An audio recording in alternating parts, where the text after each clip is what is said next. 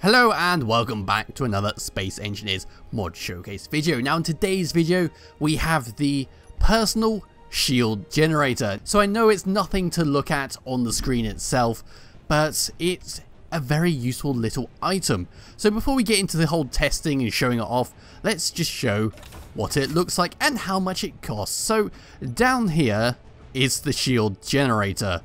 That is it. It's just a tiny little thing that sits in your inventory like so, and it protects you from all the little bumps and bruises you'll get on your journey. But how much does it cost to make, you ask?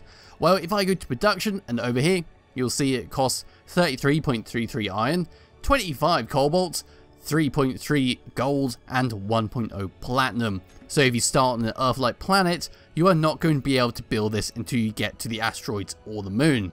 So what happens when you build it and pick it up? So if I bring my HUD up and pick it up, if I can, these are a little bit fiddly to pick up, so you might need to aim a bit. I do have the crosshair on, so it's a little bit more fiddly, but anyway, you pick it up, and then you'll notice that your power will start draining. So if I now just go and drop these, we don't need these items, and then spawn in a new one.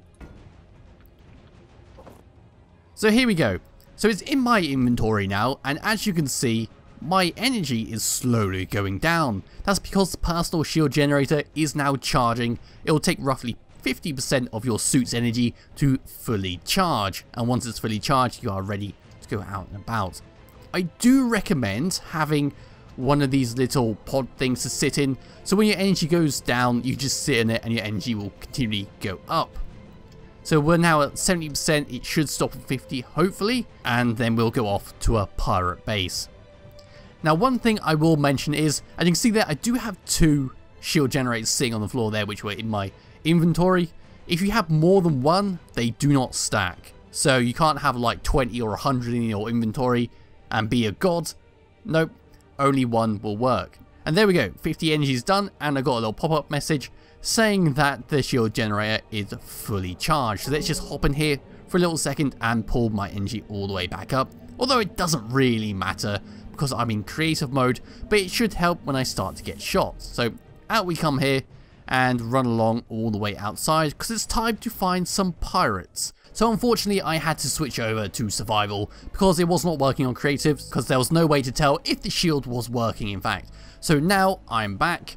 Survival mode is enabled, and you can see all my stats are going down as normal, and it's time to run over to this little ore facility to see what happens when the shield is on.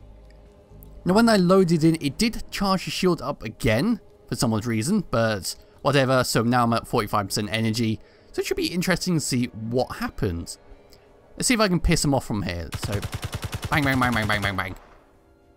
No, let's just fly over here. I've got to be very careful here because my hydrogen will go down very quickly on this planet. So hopefully it's going to start shooting me at any point now. Here we go. There we go.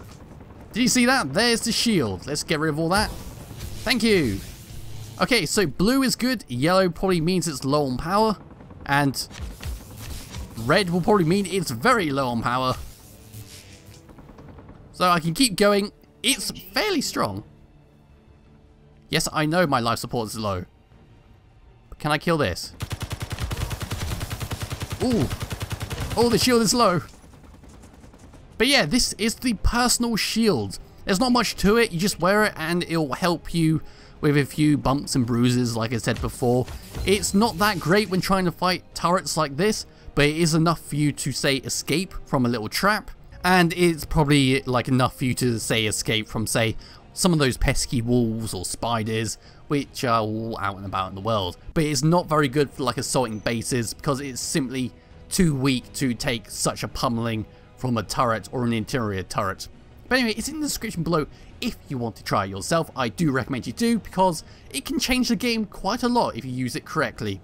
So thank you for watching, and I shall be back with another video some point soon. Bye bye.